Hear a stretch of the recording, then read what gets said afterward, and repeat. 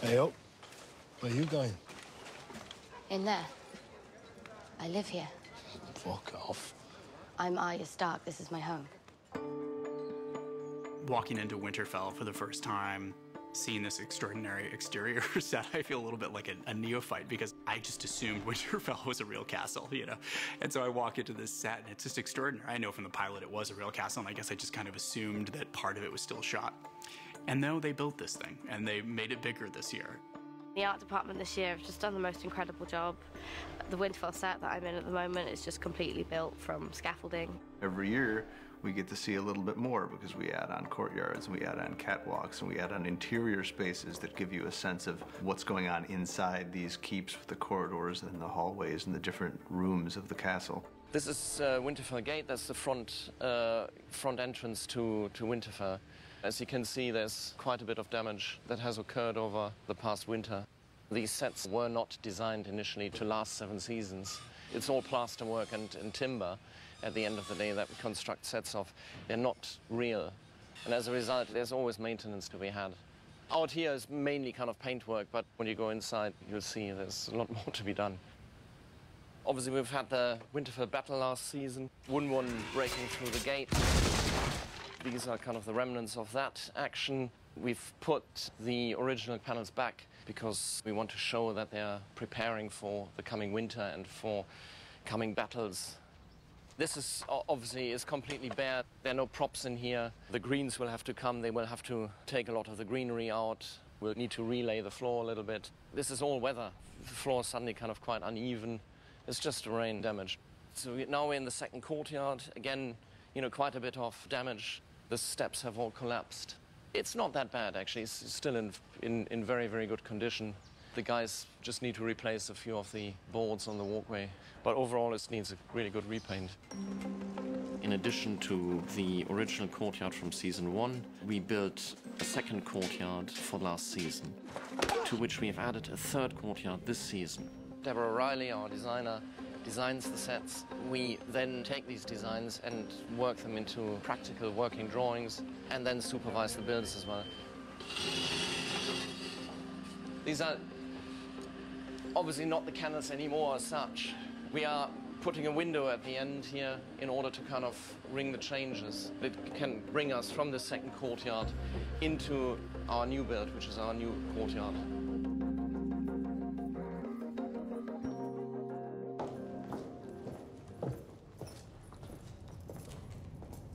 These are Mother and Father's chambers. And? This year, obviously, we have more characters in Winterfell, areas coming back. Sansa and, of course, Jon Snow. As a result, each of them have a room. Bran has a room. Suddenly, instead of having 2 rooms, you need 4. Then also there's a lot of action in corridors. There's a lot of intrigue going on where people are following people. So, you know, all of that needed developing. This is Jon Snow's room, which used to be Ramsay's room. We've kind of rebuilt this slightly. There's a window here now. We've changed things around. We've changed the fireplace just to kind of do this a little bit differently. As you kind of find your way through, you'll find your way into Sansa's room, and from there, kind of all the other rooms as well. So this is Sansa's room here. Everywhere still some construction to be done. You know, the fireplace is still being built. There are certain things that can probably kind of do with a little bit more. This hasn't been finished yet. Whilst this has, they started taking this down, aging this. What's that? Maester Welkin built it for me, so I can move around more easily. It's a very good idea. I have designed a lot of stuff for Bran Stark. He doesn't know it, but I'm his personal transport designer. There was a lot of opinions on how it should look and how it should feel, and the concept artist went through numerous designs before that was actually approved for us to then make. Now he's the three-eyed raven. He has quite an austere character, so you had to not design any decoration on it, and it had to be the Winterfell colours, quite pared down, and then using the wood and the leather, keeping it really simple, so it reflected his character. It has to be practical, but it has to look period, so that the trick is to kind of disguised the mechanics of it at times. Once it was done, everybody was happy with it, and it was comfortable also for the actor and was able to function properly. The North needs to band together. The Winterfell fire backplate, it's the second one we've made over the last 2 years. If it was something that you could just have hanging at the back of a set, there wouldn't be that much of a problem, but because you want to light a real fire in front of it, we have to use special fire retardant materials. We then have to generate a huge mold, which is very expensive, very labor intensive. A prop like that is something that doesn't really get much camera time, but it's just all part of the process. One of the great things about having a show that's gone on for many years, for all the departments, there's a degree of accretion where you just keep adding layer and layer and layer, and things become more rich and complicated and lived in. And that all adds to the realism of the world. They have done such an extraordinary job. All of these sets are bigger than you can imagine and more detailed than you can really even experience frame by frame in a show. It's quite an adventure.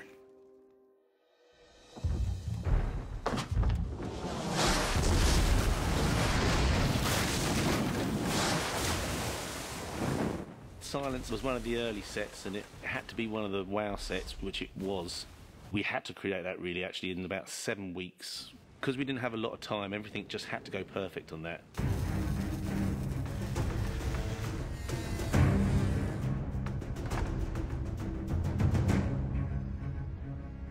We're in Banbridge doing the boats for the sea battle.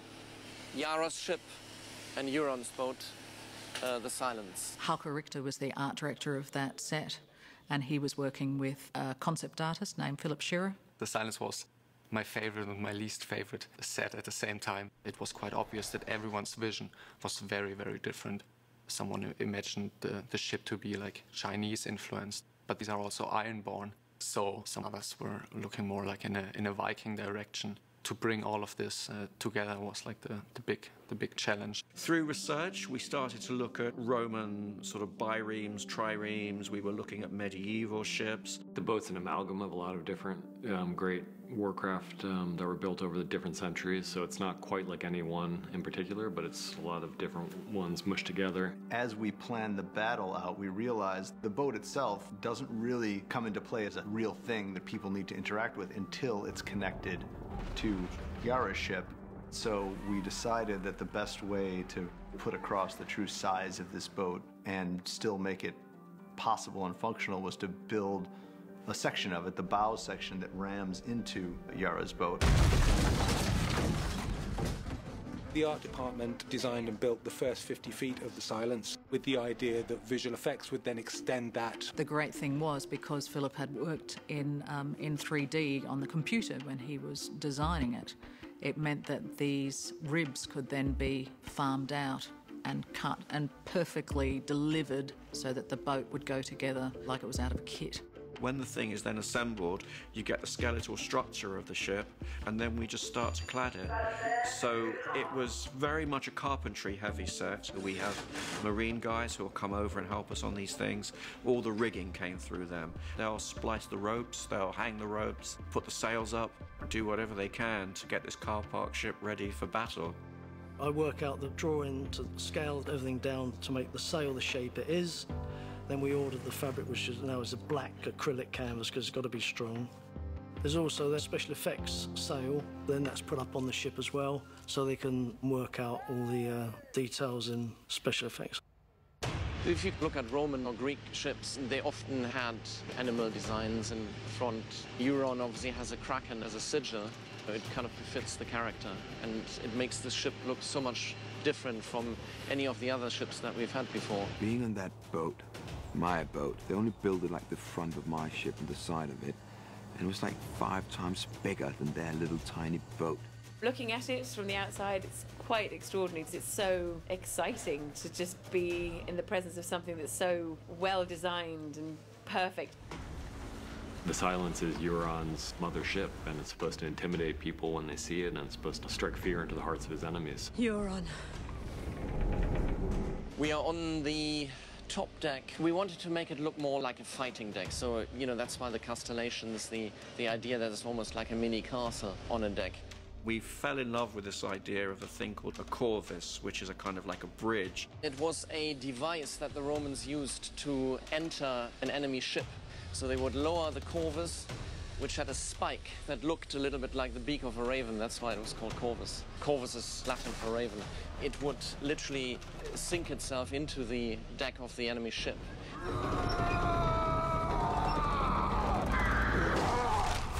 And the guys come streaming down and then run onto the ships to murder everybody. It was such a great, humongous, mean-looking thing, so it just seemed like the personality match with Pilu's rendition of Euron. It is quite clearly a warship. It doesn't transport people. It transports death and destruction.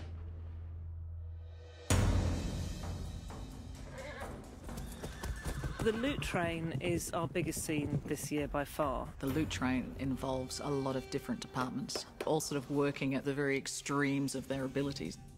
We're in a park called Los Barracas, which is a natural park here in Extremadura region of Spain. What drew us here originally was the strange rock formations, which are quite unusual. Barracas was probably the last location we found because it was at the end of our 2 weeks tour. The end of 6,000 kilometers in a van. We finally found it. What we were looking for location-wise was just basically the biggest field we could find. It had to have some water on it because there's the river comes into play. But really we just needed a massive field because we're going to have the Dothraki galloping in. We've got a massive Lannister wagon train. We've got the dragon flying. You need a ton of space. When I first read the outline, I did think it'll be exciting to be doing a battle, but there'll obviously be nothing for the art department to do because we have an amazing location and we'll put some wagons in and we'll set fire to them. And how wrong I was. We initially received concepts of about 5 medieval-style armoured vehicles in horse and cart form.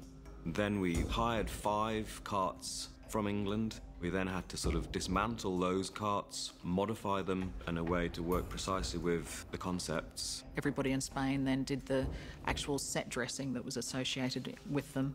One cart in particular, which we would call the hero cart, we had to work very closely with the director of photography along with the set decorator, as this cart needed to be lengthened so that certain camera angles could be established.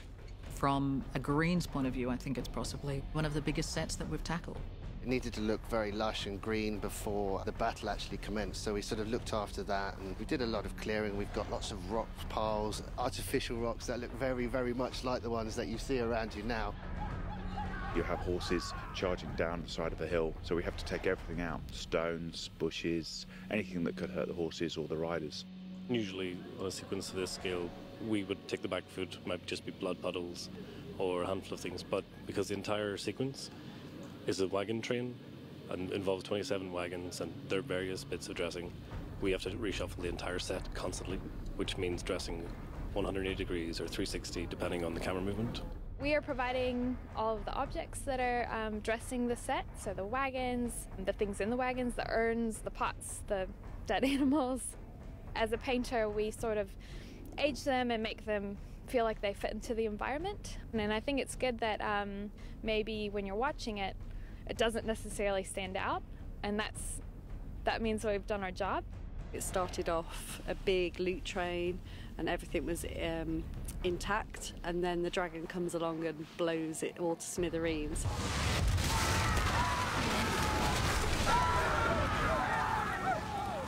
There's different stages throughout the 3 weeks that we're shooting, so we have a whole team of dressers that come and do the changes. As this set's sort of gone further and further into the battle, and dragons have been and fires happen, and now what we're doing is we're making it look very charred and burnt, and lots of sort of crispy critters hiding everywhere. There's a lot of continuity to make sure that we're in the right space, in the right part of the process, reflecting the right amount of burn, the right amount of damage. How you keep that going takes an awful lot of effort. We have an eco-friendly dye which dyes things black to make it look very charred and burnt, and we're using several forms of ash as well to dress in and make it all look authentic, along with charcoal and stuff like that. It's a big special effects bonanza. Everything that we provide will then have to be burnt over a matter of 3 weeks. So we're building carriages, we're building wagons, knowing that everything is going to end up as ash by the end of it. This is going to be crazy. It's a big battle. There's lots going on. We've got crew doing lots of different things here. There's hundreds of extras and horses and fire. I knew it was going to be crazy and fun too.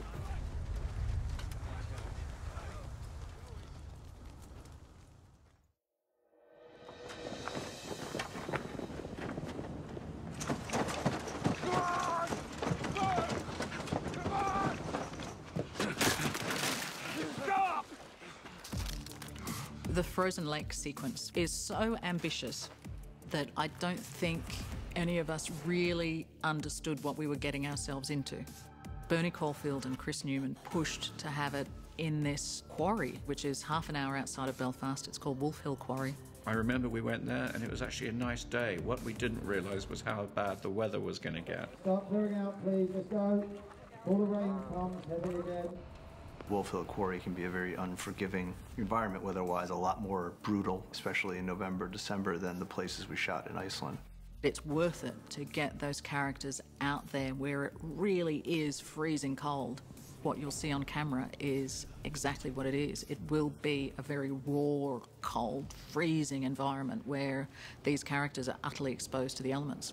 We looked at the location and then it was like figuring out how you can create a frozen lake.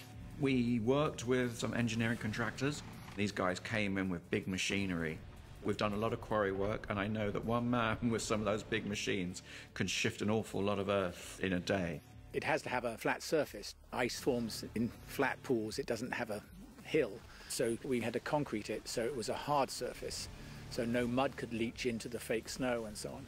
In the end, we put down 11,000 square metres in area of concrete, which is nearly 3 acres, to create that vast area of frozen lake. When you stand up on the top and look down, it was like we were building an airport or something. It looked amazing. And I'm sure the people up in the International Space Station must have been thinking, what on earth are they doing there? Like, it was, the scale of it is enormous.